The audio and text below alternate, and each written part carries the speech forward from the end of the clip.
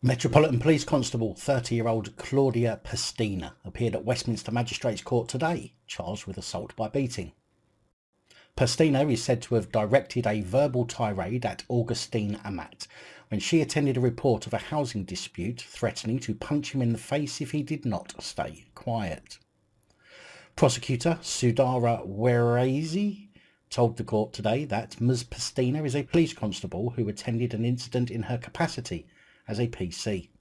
Mr. Amata was eventually found at an address. The individual living at the address suggested Mr. Amata shouldn't be there, and Mr. Amata suggested he was the landlord and was entitled to be at the property.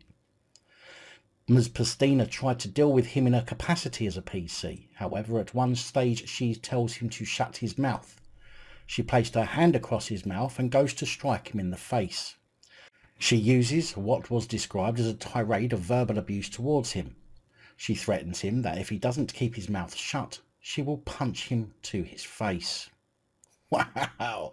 Sounds just like the kind of women the police want in their recruitment drive, to have 50% women officers. Can't wait. The court heard Mr. Amata bit her finger whilst her hand was over his mouth during the incident on February the 19th this year at a high-rise flat in Brixton, and that Pastina used unnecessary language in the course of her alleged assault.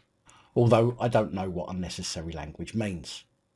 Perhaps, seeing as the victim's name doesn't sound particularly British, she said something a little discriminatory, hence it being unnecessary language. It seems a little odd that that's the term that they use to describe whatever it is that she said. Of course, Pastina denies the charge, and she was released by District Judge Sarah Turnock on unconditional bail ahead of her trial.